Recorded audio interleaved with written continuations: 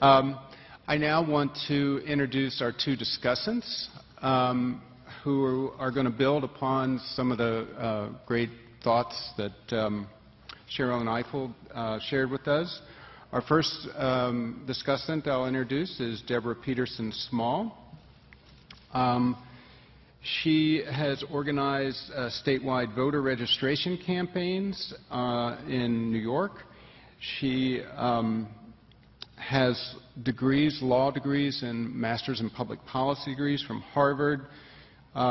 She was legislative director for New York Civil Liberties Union, where she lobbied the state legislature on behalf of the poor, disenfranchised, and incarcerated.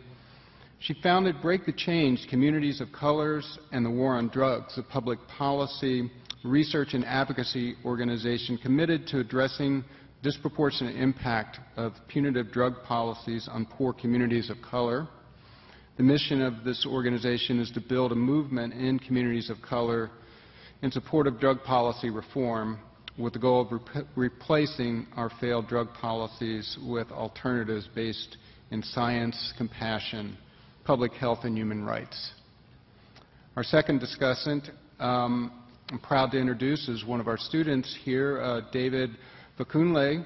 He received his bachelor's degree from the University of Maryland, degrees in psychology and criminology and criminal justice. He's part of a predoctoral program in the Department of Mental Health and a fellowship program called the Drug Dependence Epidemiology Training Program, funded by National Institute of Drug Abuse. He studied socio-demographic associations of tobacco outlet density, e-cigarette availability, and utilization of arts and culture to promote equity and social justice. He's a multi-talented man, performing artist, African storytelling and drumming for 20 years, and he founded and is the primary facilitator of Discover Me, Recover Me, an intervention program that utilizes African oral tradition to aid in recovery from societal traumas. Two great discussants, and I'm going to hand it over to them. I think they have some ideas of how they're going to handle their time. So thank you so much for having us here. I am in awe of the woman I'm sitting next to. She's one of the people whose careers I've followed ever since I left law school, and who's been a constant source of inspiration. So I'm happy to be sharing a panel with you and talking about issues that are so important to all of us. David and I got together during the break and said that we wanted to actually have a conversation like we were talking to each other. So we're going to ask each other questions and answer them inside of the context of the discussion that we've been having all day today. So the first question that came up for me when I was thinking about it is that there's, for me, a fairly familiar aspect about the current conversation that we're having concerning police reform in Baltimore and police reform more broadly. I'm not ashamed to say that I'm 60 years old, and so I've seen this particular conversation around the black community and police as an issue for us for the majority of my life. And how it occurs to me is that people of color, particularly black people, are always complaining about their mistreatment by the police, and white people tell us it's not as bad as you think, or that you just need to deal with it until some major event happens, and then we, in their opinion, act violently or somehow engaged in some form of civil unrest, which then requires a response. But there's never any response in the complaint outside of a perception of black violence or black unrest. And it occurs to me that this is a very negative pattern that has been going on in this country for a long time, that it's only when white America is fearful about the ability to maintain its control over black communities, or our willingness to continue to cooperate with the law as it's being imposed on us, do we ever hear anything about reform. And then those reforms are only cosmetic enough to reinforce a certain level of cooperation with the oppression that allows for business to go on as usual. And so for me, that's the familiar aspect of this, and I don't know how that lives for you. we keep having this conversation over and over and over again. For me, it doesn't matter which policy we're talking about, whether it's policing, whether it's education, whether it's housing, whether it's financial services. All these policies, and I'm glad that people are saying this, the policies at their core all come from a fundamental disregard for the humanity of people of color. Straight up. And to me, I think, when it comes to policing specifically, you know, there's two different ways we can go about this. So we can talk about, obviously, the influence of racism in policing, of course, and that has its place. But let's talk about the issues with the militarization of law enforcement. So we can go back. I actually picked this up from a performance that I did in D.C. We were actually celebrating D.C. emancipation. And these are some of the laws that were in place in 1848 as a result of a revolt that was led not too earlier than that. So, for example, these codes, these district black codes, permitted the killing of runaway slaves, enslaved Africans, if they were caught by their captors. It banned Africans from sitting or gathering in public places. It prohibited free blacks from having parties, playing cards and dice, and it even dictated that it was unlawful for an enslaved African to fly a kite. Now, doesn't that sound very familiar? So what the hell has changed in over 150 years? Because it's some of those same reasons that people of color, particularly black males, are accosted by the police. And it just blows my mind, but at the same time it doesn't. And then we talk about the militarization of police. And I like what we were saying before when we equated the structure of law enforcement to the structure of gangs. Mm-hmm. So I'm a huge fan of Gangland. I don't know if anybody watches that show, but it hasn't taught me so much about gangs. If you think about it this way. So at the top of the law enforcement, you got your commissioner, your OG. Right. And then we have this hierarchy that brings it down to your other OGs, you know, that inner circle, and all the laws and all the policies of that gang trickle down to who? Your foot soldiers. Who are your foot soldiers in law enforcement? Exactly. Exactly. So is it any surprise? And what do you have to do in a gang to prove your loyalty? Put in work. How is this any different than law enforcement? How is it any different? So I can go on and on, but I know we said like a 2 to 3 minute like. So, you know, I want to just pick up where sort of you left off and draw the historical comparison, right. Because I think, you know, oftentimes my complaint is that Americans are very ahistorical, and so that we tell stories about ourselves that don't actually match who we are. So for me, one of the things I think that's really important is to remember that racism is a construction, that people didn't come here as black or white. Black people came here as Igbo, Hausa, Yoruba, San, all the different groups that we belonged to. White people came here as Italians, Germans, Swedes, Irish, whatever. And at a certain point, we had blackness imposed on us. I say they traded their ethnicity away from whiteness. But in both cases, it was done in service of something else. What it was done in service of was capitalism, which is a conversation that we don't have this much in this country, which I am very grateful that Senator Sanders has resurrected, because from my perspective, if you don't remember that the Anglo-American enterprise, of which the U.S. is the most successful spin-off, was actually created for the promotion of addiction for profit, to sugar, to tobacco, to alcohol. That the slave trade was developed in order to expand the ability of people to promote addiction for profit. And that the whole purpose of us being here was to be as a source of extraction for those people who were looking to make profit, to extract the physical, human, and spiritual resources of people. And not just of black people. They also did that for white people. And this is where what Sherilyn said earlier to me is so important, because we often don't talk about the ways in which racism really hurts white people and has continued to do so. So my last little historical remembrance is this. People forget about Bacon's Rebellion. People forget that one of the earliest rebellions was of black slaves, black people and white people who got together, who fought to get more land, because land was the key to upward mobility. And they burned down Jamestown. Most of us don't know that, but they burnt that city down. And the planters had to call for the British to get help in order to put down the revolt. And after they successfully did that, they were like, we got to make sure this doesn't happen anymore. And the way to do that was to create separation between blacks and whites.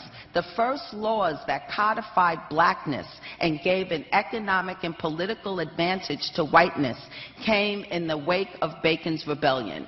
But here, to me, is the important point that we don't remember about that. That white folks didn't get what they wanted. They were fighting for land. What they got instead was whiteness, which was not an avenue to upward mobility. All it was the ability to hold your foot down on other people. And to me, that is the shell game of race in America, that white people have been told or taught to believe that there's an advantage to whiteness, when the only advantage to it is the ability to hold somebody else down, not to actually move up. And we're seeing the results of that today.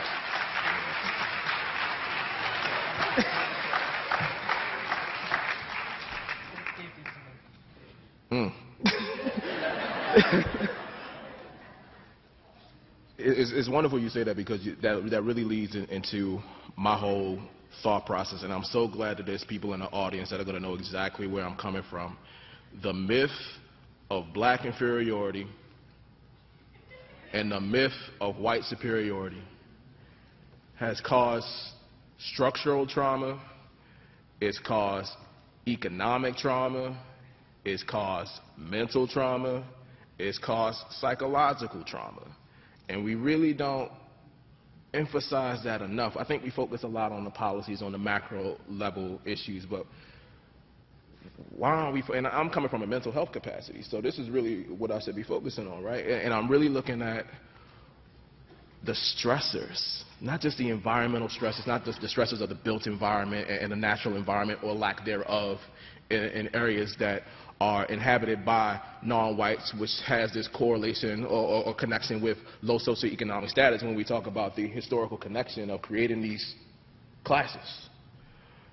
But just the stresses, so Dr. Williams talked about it. So even when you control for everything, there are stressors associated with just being black, or just being Latino, or just being Native American. You know, but I'm going to focus on black folks, because that's who I represent, that's who I am. So these myths that cause these psychological stresses, how do we deal with it? How do we address them? Well, first we have to be introduced to the true history of who we are and what we represent. The history that was taken away from us systematically, if you want to just start officially at 1619, if you want to start there officially. There's a wonderful video, and I'm sure a lot of people have seen it, the unequal opportunity race. People seen that video? To me, that is one of the best explanations of structural racism there ever was. There really, really was. And one of the things, when we talk about policing, I have this paper that I was introduced to by some wonderful women. Cheryl Grills, Enola Airden, and Dara Rohr was the other co-author. And I'm going to take from that. It says, racial justice in policing in the United States can only be achieved when policy and practice are accompanied by concentrated attention to the psychological pathology of racial injustice. Yeah, them women are deep. They deep. And you're right. It's not just us. Everybody suffers from this disease of racism. Everybody suffers from the disease of classism. Everybody suffers from the disease of sexism. Everybody suffers from the disease of homophobia. We all do. Even if there's one group that's affected more than the other, we all suffer from it. So we all need to be emancipated. Emancipation, emotional, psychological, and mental emancipation. Because I'm telling you, we can come up with all the policies in the world, but what did Marcus Garvey said that was so wonderfully quoted by Bob Marley? Emancipate yourself from mental slavery. None but ourselves can free our minds. That's what it takes. For us we have to be in the right mindset to start addressing these macro level issues. But if we aren't in the right mindset, we're just going to keep going over and over and over and over again. So if I have a policy recommendation, is that number one, the implicit association test. You got to know where's your mind at. And it's not about calling out your sexism or calling out your racism or calling out your biases. If you don't know, how can you address them? You know what I'm saying? I'm not trying to call races out. I'm trying to help y'all understand. Some of the best allies that I've ever had in my life are the ones who did not know. And I was given an opportunity to show them, not to put them down, not to say, oh, you racist so-and-so, go over here. No. You're part of this system just like I'm part of this system. I'm fortunate enough to know how the system works. Let me show you. Let me show you why you look at me a certain way, why you clutch your purse a little bit when you see me. I don't blame you.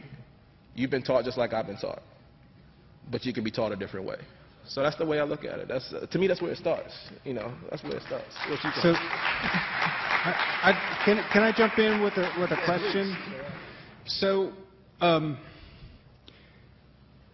I know that both you, Deborah, and David have expertise as it relates to drug policy. And it seems to me that when you talk about race and policing, our drug laws and how we use those drug laws are pretty central to that. I wonder if you want to say a little bit about the connection between our drug laws, what you see as a path forward to addressing some of the problems with race and policing as it relates, at least to some degree, through our drug laws. So I want to say three things about that. First is that I literally just left the UN General Assembly special meeting on the world drug problem, which was the second or third time that the UN as a body has attempted to have an objective look at whether or not our global drug policies work. And for the third time, they actually failed to do anything substantive. Surprise, surprise. And, you know, I could talk about why that's the case, but I don't want to do that. I want to talk about something else, about sort of how our drug policies have played out. It's pretty clear, I think, that we understand that when it comes to the war on drugs, that it's actually been a hugely successful tool. It's a tool of social control. And to the degree that it's a tool of social control in the same way that alcohol prohibition was a tool for social control, it's been immensely successful in that once you identify or label someone as a drug user or a drug offender, then you no longer have to assume any responsibility for their education status, their access to housing, whether or not they have employment, what kind of family they grew up in. Any of the other what we call social determinants of health and outcome, they all fall by the wayside as being important once we can put the label of illicit drug user on a person. So in that regard, it's been an incredibly successful tool in that way. And it's also been successful in its secondary role, which is to reduce the ability of people of color and marginalized people to be competitive. And, you know, many people would argue that's one of the main reasons that we have it. But the other part of it that has been less focused on is how it's hurt white people in the sense that it has them unable to see drug problems in their own community, because that's what happens to other people. So it's not until you get a large number of bodies that they actually can admit that opiates and drug abuse is a problem for them. And for me, that's particularly perverse because, well, in the sense that, you know, in any other realm, if we had a conversation, if we said that we were going to criminalize, you know, fornication and adultery like we once did, and the only people who got arrested and prosecuted for that were black and brown people, everybody would know that there was something wrong with that, because nobody would believe that white people didn't engage in that behavior. And even if we didn't think it, all we'd have to do is look at each other to know it. But for some reason, when it comes to drugs, we're able to engage in this prolonged period of denial that allows people to just pretend that what's so for them is not true. And so for me, as a person who cares about policy and public health, I feel like this is an opportunity for white America to actually wake up and see the cost to themselves of like maintaining this racialized view of what drugs are about and who has the problem. But the final thing I wanted to say about this is how it all relates to the issue of capitalism, which again we don't talk about. And for me, it has to do with the fact that we don't talk about why is it that the countries that consume the most amount of drugs are also the richest countries. If our lives were so good and everything was so great, why is it that we're trying to escape more than others? I think it's because we have collapsed consumerism with democracy. We've collapsed consumerism with freedom. We actually think that our ability to buy stuff that we don't need and that will eventually be unuseful is the measure of who we are and our importance as human beings. And the opportunity, because Sherilyn talked about thinking big. So I want us to think about what it would mean to build an economy that's not based on producing and consuming products that we don't need and that are going to be unuseful. The truth is that almost every product that is made today can be made better by machines and more efficiently. So it's not a sustainable economy. But the thing that machines can't do, that only we can do, is build human potential. So what if we actually had an economy that was based on building the best human beings that we could be, teaching each other the knowledge that we have to share, actually building us out to be everything that we're capable of, and we have no idea of that capability right now. Those are jobs that cannot be replaced by machines, that actually provide a greater level of human happiness, because humans are happier helping each other and doing things for each other than consuming stuff. So we would actually get rid of some of these other social problems, and it's a sustainable economy that would actually support us respecting each other. To me, that's thinking big. I hope that, we can use these forums as an opportunity to talk about how do we use public health to begin to deconstruct racism and give meaning to building up human beings instead of property.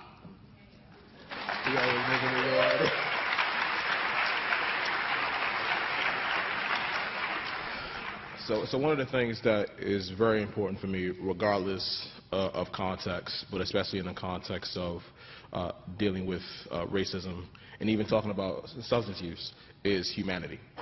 And I'm very appreciative that you said that the lack of humanity that we see in so many manifestations of racism and all the other isms and all the other systems in place that create division among us. And one of the things that I do on my level with those with whom I get to interact is to facilitate the restoration of humanity. Because again, we can talk about all the policies we want, but you have to be in the right mindset. You have to know that your life matters. I can't just tell you your life matters. You have to believe your life matters and come to that decision and that conclusion on your own for it to be solidified.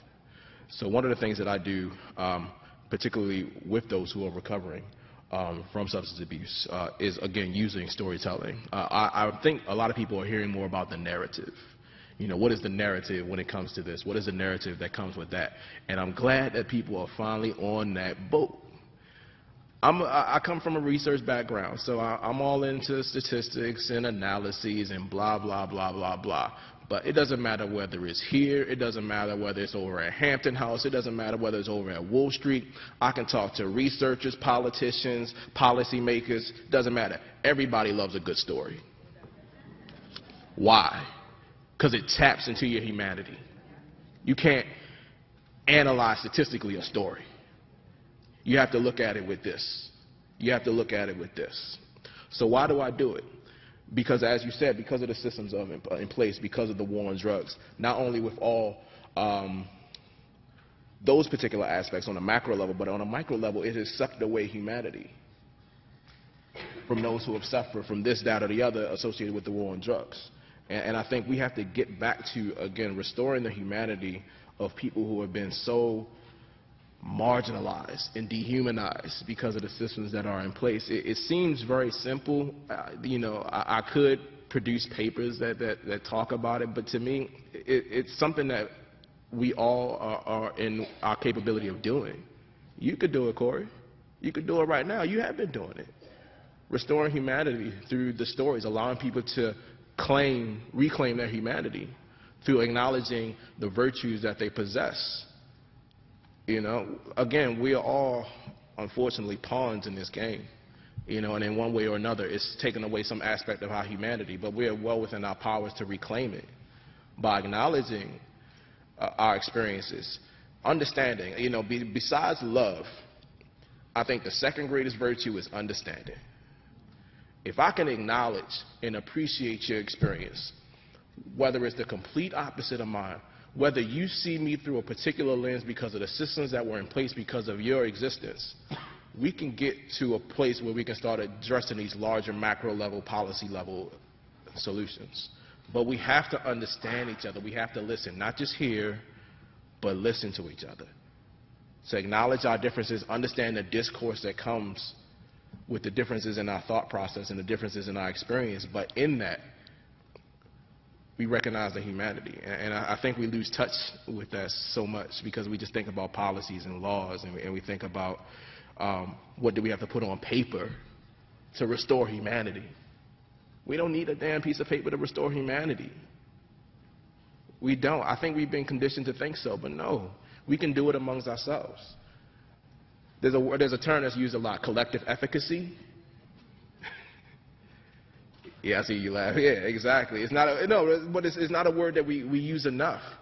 And in communicating with Dr. Grills, I'm going to change it up a little. Communal efficacy. So not just acknowledging that we have to interact with each other in order for society to run, but I'm so invested in you, investment.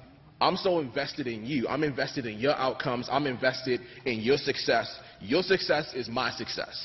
Your failure is my failure. So I'm not even going to worry about me because there's enough faith inside me to know that you're worrying about me. So I'm just going to use my energy and worry about you.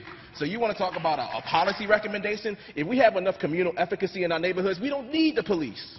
How about that for a policy change? How about that for a recommendation? Where we're looking out for each other. We don't want to destroy our neighborhoods. There's actual ownership of our neighborhoods that we don't want to destroy, that we don't need outside forces policing us. We don't need y'all to police us. Give us a chance. Give us an opportunity to look out for each other, but give us equal plane to do it. And, no, not even equal. Equitable plane to do it. Put us back on square one and watch what we do. So the reason I shifted over here is because this is where the laptop is, where questions come in. And I'd feel badly if I ignored them. So I'm going to at least share one with you and ask any of our panelists to share their thoughts on it. The question is, what's the responsibility of the media in framing the restructuring of our social system? And maybe the more important next related question is, how can we get them on board? Could you repeat that question again? Sure. What's the responsibility of the media in framing the restructuring of social systems? We've talked a lot about structure here. And the question is, how do we get them on board? I can go to another one if you'd rather not do that one. I am opposed to talking about the media as though it is an entity that exists outside of us. It without question, has its own drivers, which are not about the sharing and dissemination of information, but about profit. And that profit demands a certain kind of presentation. But I guess I want to return to the points that David was just making and fold this into that, which is, if we want the result that David and even the result that Deborah have advanced today, we want a communal sense. We want a society in which we are building human capital and not simply consuming. That is not something that can happen from one day to the next. That's right. So we have to set the conditions that provide the platform for that to happen. And those conditions are physical, those conditions are institutional, those conditions are educational, those conditions are health-related, all of the things that we need to be able to make the kind of move that both David and Deborah are talking about are currently absent from contemporary United States life. And so the move away from the public, which is a dialogue that has really taken deep root over the last 30 years, and frankly, it really began with Brown, right? You know, we loved our public education system until it had to be shared with black people. Then we didn't love it so much. Then people wanted to withdraw. The dismantling of public life, of the public space, of the public university, the privatization of prisons, the elevation of the private has taken away the conditions in which this idea of commonality and humanity can flourish. It has separated us from each other. It has separated, at least in our own minds, our destiny from another. It has created the illusion that we can run from certain people and that we should run from certain people. So I guess my plea would be, and the media is part of that because the media is supposed to be a public good. It's supposed to be a public institution that helps each of us be better citizens because we become educated about our world, and then we can properly exercise the right to vote and engage as civic beings. So that's all part of our public life too. We got to the point now where we don't even think newspapers serve a public function. It's all about profit. We'll see media platforms collapse because it wasn't making enough money, even if it was an important and valuable source of information to people in the community. So all of this, the privatization of our lives, the privatization of our education, the privatization of prisons, the privatization of every aspect of our life has undermined the conditions in which the kind of interaction and communality that David and Deborah talked about could possibly flourish.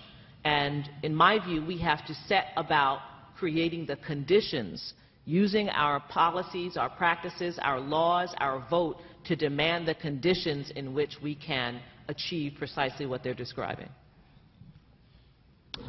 I say ditto to all of that, and I just want to go back to saying that we actually have to change the stories that we tell ourselves about who we are. I remember when I first started thinking about that being an American meant that I had to understand more about British history and really examining what I had learned in school and what was really true. I was amazed. I mean, we're told that we came from people who were fleeing religious persecution, but the truth is that they were the persecutors, you know, who were trying to impose their view on other people. And so they got kicked out of their country and came here and did that. It's like we still have a conversation that says that America was majority white. It was only ever majority white if you forget the people who were here when the white folks first came and all the people that they brought after. It's like there is this conversation about who America is and what it is that's never been true. And I'll just leave you with this thought. To me, there's something particularly weird, perverse, however you want to call it, about a country that defines itself in terms of a dream. Because by definition, dreams are not real. They're what happened when you're unconscious. We could call ourselves the American promise, the American potential, all kinds of stuff, but we call it a dream. And that's because it is. It's never been true. No, I'm serious. I'm really serious. And I'm serious because, you know, there have been a number of reports over the last 6 months talking about rising mortality rates of low-income, blue-collar white people. And I feel like they are dying for a dream. They are dying because they grew up to believe that there was a certain way that their life was supposed to be. But that was based on an illusion, because the period of time that we used to define the American dream was 30 years out of 200 and some odd year history. And the only reason we looked good then was because the rest of the world was in shambles. So, like, what does that mean? That we've created our national identity inside of that. There's no way that we can ever do any of the things that we're talking about here if we hold on to that as if it's real. And we all are working in the area of mental health, public health, physical health. We are a country in desperate need of mental health correction. Like, for real, we're just not really present to it. So, and I'm not saying that it's like just black people, white people, it's all of us. We are in desperate need of mental health correction. And if those of us in these institutions don't start talking about it and developing what that looks like, we're going to be sitting here 50 years from now even more crazy and screwed up than we are today.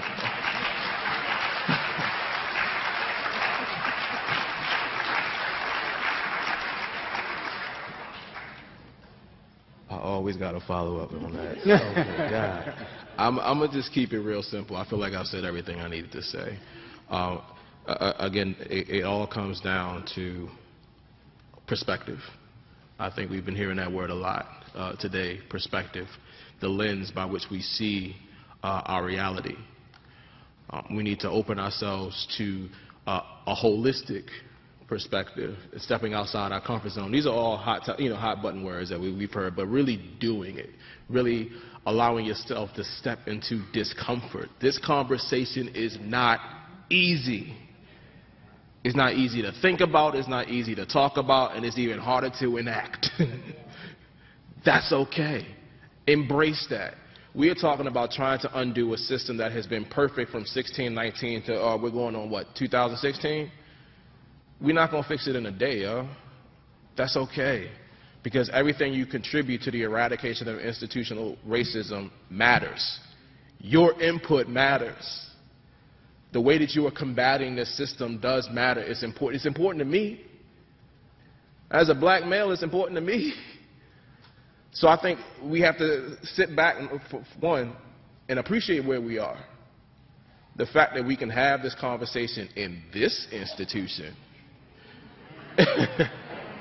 in this institution, I repeat that, is progress. I get it. We're not as far along as we want to go.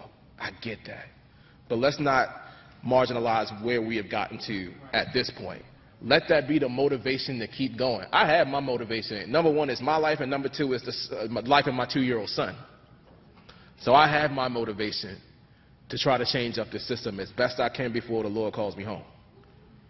I hope that we are all motivated for whatever reasons. We know it's not right. This doesn't sit well in our soul. It doesn't sit well that just because of this, that you consider me less than, and all the systems that you put in place just reinforce this marginalization of my life? Like Zora Neale Hurston said, who wouldn't want to be in my company? Okay? Who wouldn't want to be in my company? Why wouldn't I want to be in your company? I know I do. So again, it's about understanding, it's about acknowledgement. And easier said than done to acknowledge existence, to acknowledge circumstances, to acknowledge the things that have affected us, our thought process, because they aren't easy. They aren't easy conversations, but they are the necessary conversations to have. And trust me when I say this. I've seen it when working with my clients in West Baltimore, the way their minds are open when they understand the journey of their lives, you know, before, during, and after substance abuse. We can have a journey before, during, and after institutional racism. We have to have that conversation and acknowledge the totality of the experience. And when we do that, I'm telling you, all these policies, all these laws that we need to enact in order to reinforce this change in mentality, the emotional and psychological and mental emancipation that I hope we all get, black, white, and different, is going to make it that much easier.